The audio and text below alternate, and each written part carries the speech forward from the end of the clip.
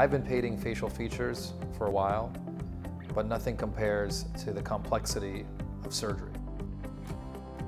One of the reasons I love plastic surgery is it fuses my love for science and art.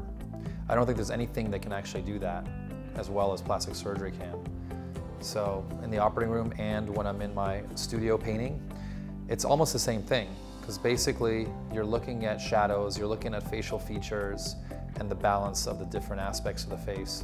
So I'll see the patient's face in multiple different still shots as they turn. And when I analyze a face, I actually take mental pictures in my head of every single angle and see how it flows. When I'm painting, I'm really only focusing on one angle for that specific painting, and I intensely study that angle.